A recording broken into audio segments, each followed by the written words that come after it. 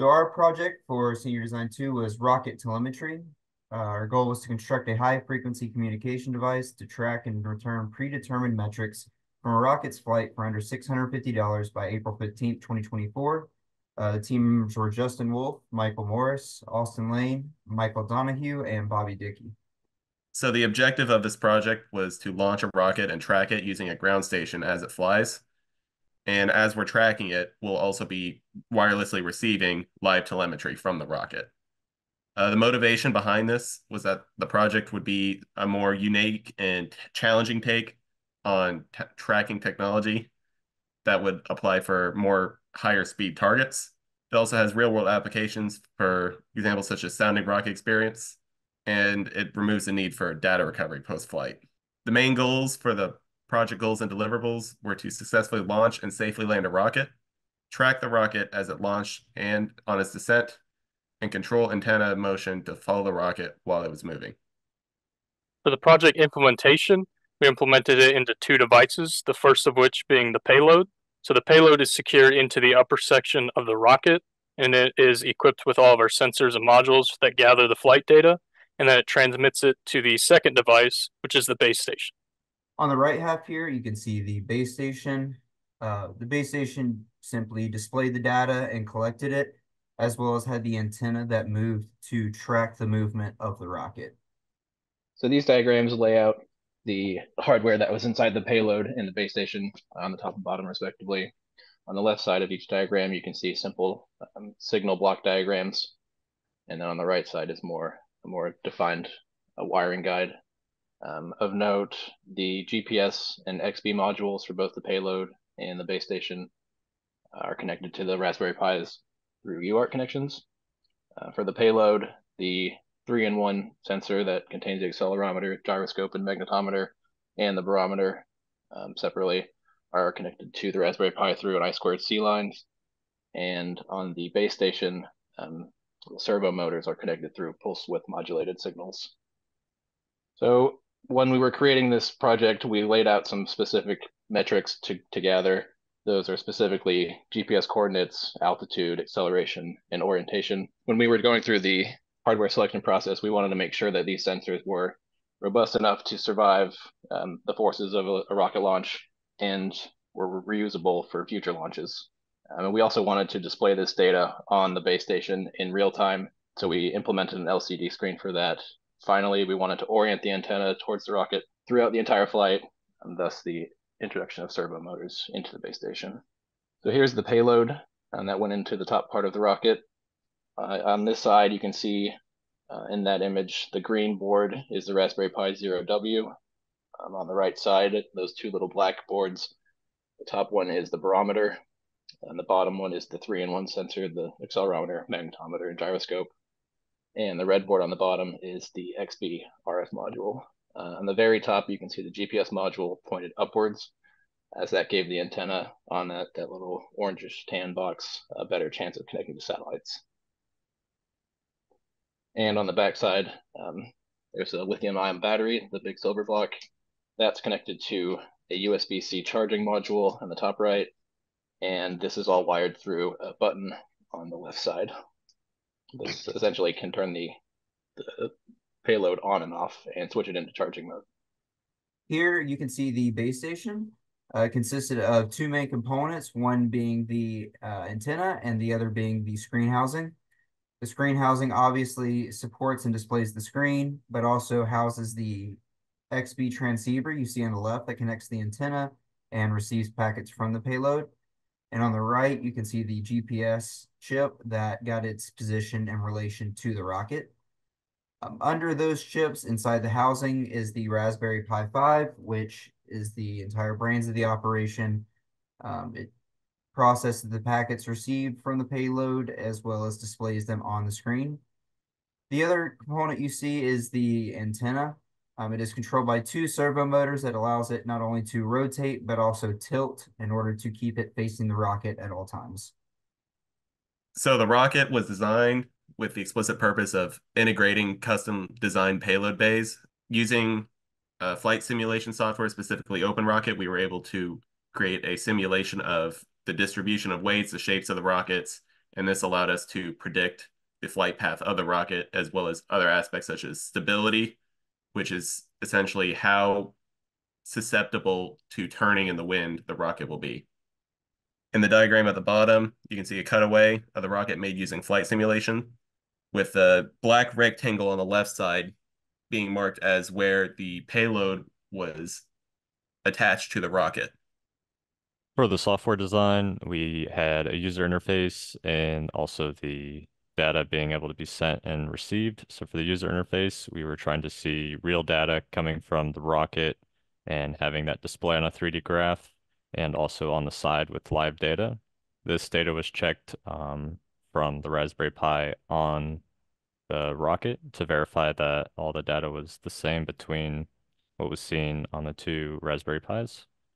And then the GUI was also able to replay different flight paths that we had from saved data from flights that we had already run. This was useful when we wanted to look back at the data that we've already gained, or also at the actual test flights that we ran at the end for our final demo. And then for the data sending and receiving, the data is sent from the board that's on the payload while it's in flight using the XP device that had been mentioned before. It's received by the board that is on the base station. And again, this data was compared between the two to make sure it was all right. For the communication design, the payload sends to the base station using the two XP devices. So the line of sight range on that was about 26 to 28 miles according to the XP website. What we found when we were testing was that we could get a little bit over half a mile even when we didn't have line of sight. And the frequency range that the XP devices used was the 900 megahertz band. So the data was sent in packets between the two XP devices, being 40 bytes of data sent from the sensors that was on the payload to the base station. And the packet included an index so that we could keep track of where we were and make sure that we had no overlap in the packets. Then for the GUI had a graph that displayed the data that was received, and then it also had additional side displays for other data, including the acceleration and roll of the magnetometer. And this GUI would save the data to a file after the flight had run, and we made sure to include code that would if it failed, it would make sure to save the data before it closed out of the program so that we would still get that data. And then the last little function that we had was to show data from previous flights so it could easily be graphed after we had already run the testing. And then for our methodology for the software, the PySimple GUI library was used for creating the user interface. And so the graph updates after 10 packets being received by the base station so that it decreases how often the graph changes, which helped the GUI to run better and more frames per second. And then we used the Adafruit Python libraries to configure and pull measurements from the sensors that were on board the payload.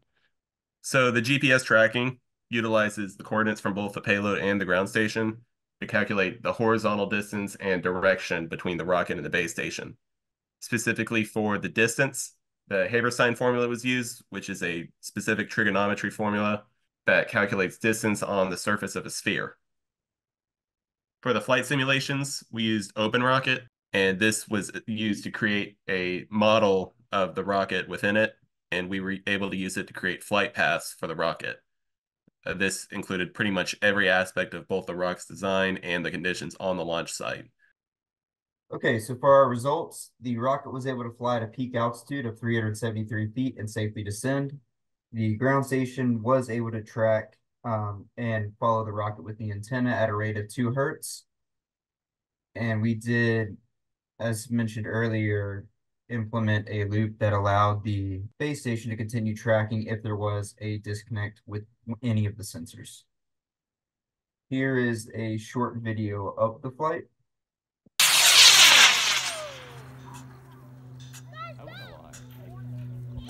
I did. A lot of warning. And here you can see the flight graph. The kind of breaks you see are due to an auto-scaling function with the accelerometer. Every time it adjusts, it kind of causes that little jump. You can still see we were able to get a fairly continuous and smooth flight graph. So over the course of the project, we did face a few challenges and bottlenecks. The biggest one of those would be the shipping delay for components. I believe it was about a week and a half or 2 weeks that we were unable to make any progress as we were just waiting on components to arrive. Another one would be the lack of flight testing with the rocket prior to our final launch. And that was due to the hobbyist group continuously canceling on us. We were originally supposed to test the rocket with none of our equipment in it and get a good idea of how it would perform, but we were unable to do that. And then the GPS module on the base station in particular was not very precise. It was off between 20 to 40 feet in some cases and had a very slow update rate. And then the XB chips that we had were difficult to configure using the provided software, but we were able to get that working. For future directions, using higher power motors would allow us to get higher and better flights. However, these would need permits to be able to legally purchase them. Another thing that cut into our flight height was our launch rail had a little bit more movement than it should have during our launches, which caused the rocket to get caught on the launch rail a little bit more than it should have. And for the GPS modules, they could have been better, particularly on that base station to increase the refresh rate and accuracy. But to conclude, the rocket successfully did launch and land safely. The payload was able to measure the desired telemetry data as well as transmit it back to the base station, and the base station was able to track the rocket during its entire flight and display live data on its screen. And here are references. We would like to extend a thanks to the Clemson ECE department, as well as Dr. Raza personally for their support throughout the semester and everything they do.